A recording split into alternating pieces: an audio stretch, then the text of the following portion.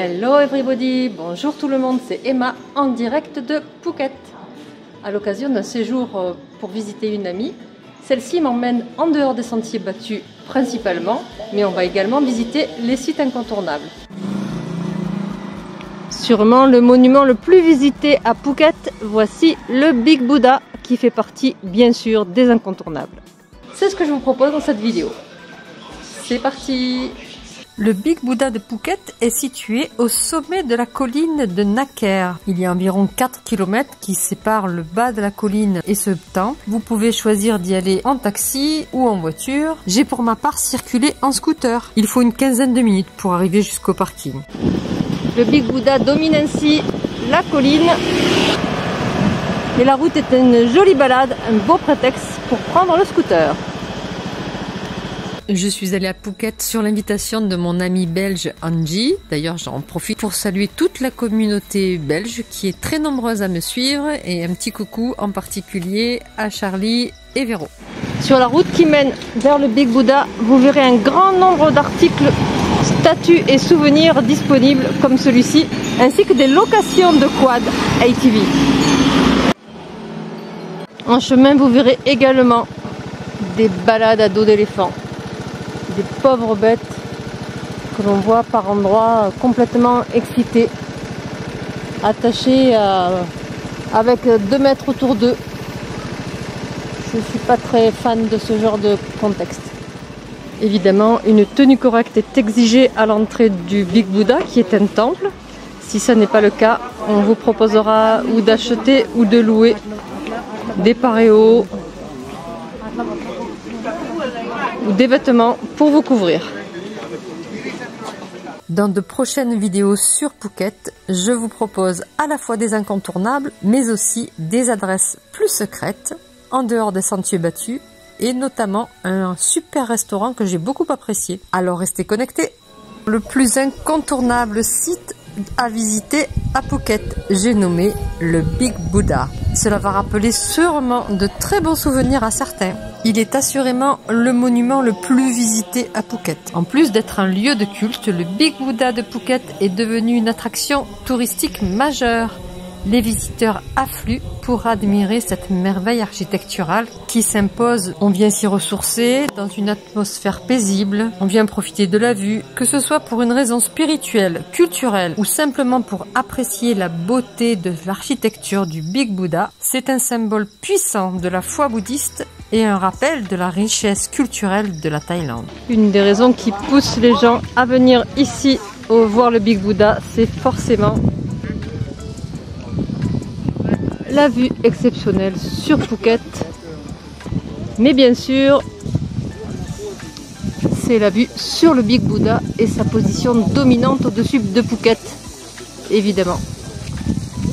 Le temps de visite sur site représente environ 1 heure. Le Big Buddha de Phuket est l'un des sites les plus emblématiques de l'île. Cette imposante statue de 45 mètres de haut offre une vue panoramique incroyable sur l'île et ses environs. La construction du Big Buddha a commencé en 2004. Elle s'est achevée dans une première partie en 2007 et elle se poursuit actuellement. Avec ses 45 mètres de haut, cet impressionnant monument est en fait une des plus grandes statues de Bouddha en Thaïlande. Il est recouvert de marbre blanc qui lui confère une aura majestueuse et sacrée. Entièrement construit en marbre blanc,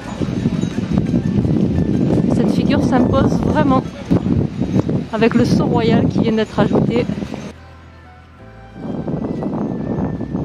Les statues qui entourent le Big Buddha représentent les 4 éléments de la mythologie bouddhiste, c'est-à-dire l'air, la terre, l'eau et le feu.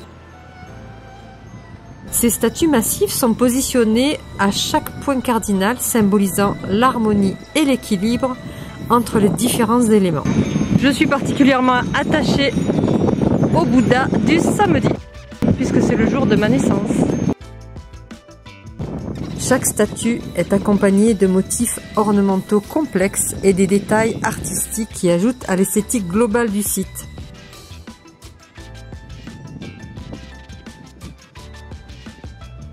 Les statues que vous pourrez observer sur place représentent généralement des divinités ou des moines bouddhistes qui sont vénérés, ou encore d'autres figures importantes de la religion bouddhiste. Les statues varient en taille et en style, mais elles sont toutes conçues pour symboliser la spiritualité et la dévotion. C'est donc un lieu sacré pour les bouddhistes et les visiteurs sont donc priés d'adopter un comportement respectueux lors de leur visite. Cela inclut de s'habiller modestement, de retirer ses chaussures par endroits et bien sûr de ne pas perturber les pratiques religieuses en cours. Sous la statue monumentale, dans l'enceinte du Big Buddha, vous trouverez un espace paisible dédié à la méditation et à la prière. Des pièces de marbre sont présentées à l'entrée du temple en dessous, le Big Buddha. Le temple étant en effet toujours en construction. Dans cet espace, il vous est possible de pratiquer une méditation rapide de 7 minutes. Et vous pouvez également scanner pour apprendre davantage sur les différentes postures de la méditation. Des centaines de plaques portant le nom des donateurs qui ont contribué financièrement à la construction du Big Buddha sont affichées sur les murs. Cela témoigne également de l'engagement de la communauté locale et des visiteurs à soutenir ce projet spirituel et symbolique. D'ailleurs, une petite donation est la bienvenue pour contribuer à ces efforts. Cette enceinte est un peu comme un petit musée qui offre des informations supplémentaires sur la construction du Big Buddha, mais également sur le bouddhisme et sur ses enseignements. Ainsi, le visiteur peut apprendre davantage sur la signification culturelle et religieuse de ce site. Bien sûr, le Big Buddha est un lieu de culte. Également à voir sur l'arrière un Bouddha doré. Même si c'est aujourd'hui devenu une attraction touristique majeure de l'île, nous sommes invités à admirer et à respecter le site cultuel. Et sur le côté du Big Buddha, ne manque pas à nouveau cette jolie vue panoramique.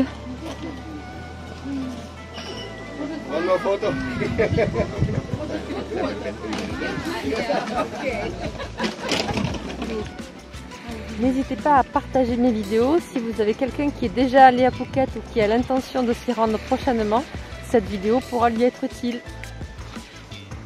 Un peu partout dans le temple, j'ai eu l'occasion de voir ces singes qui sont à l'affût de la moindre nourriture que vous pourriez laisser au fond de vos sacs, donc soyez prudents.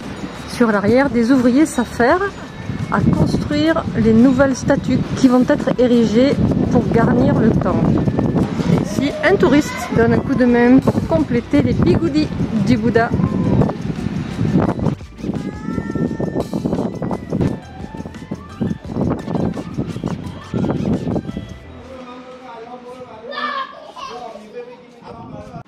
Sachez que le Big Buddha est ouvert de 6h30 le matin jusqu'à 18h30 l'après-midi.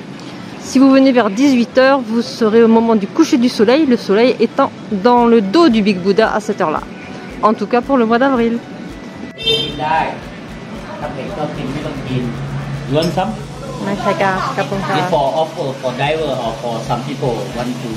Ok, voilà, ici c'est de la nourriture qui est offerte aux personnes qui ont besoin de manger. Voilà, donc vous pouvez venir là si vous vous sentez mal par exemple, ou si vous êtes avec des personnes thaï qui ont envie de manger à toute heure.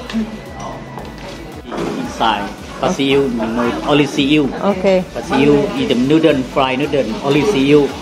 But this one, pad Thai, because they have some spicy. Some spicy sauce. Yeah, spicy sauce. Thank you very much. Angie et moi étions accompagnés de Nawan, notre petite amie thaï. À un moment de la visite, elle a eu faim. Une petite visite du côté des toilettes s'impose. Regardez comme c'est joli, l'aménagement. Bon, du côté des toilettes, on voit que les singes aiment bien se balader. Des voleurs. Et ce sont des voleurs. Et vous, quels sont vos incontournables à Phuket? Je vous prépare donc une série de vidéos. Alors surtout, n'hésitez pas à vous abonner à ma chaîne pour ne pas rater mes prochaines aventures à Phuket, en dehors des sentiers battus. D'ailleurs, si vous aimez cette vidéo, n'hésitez pas à laisser un pouce bleu et à partager cette vidéo avec vos amis. Alors restez connectés.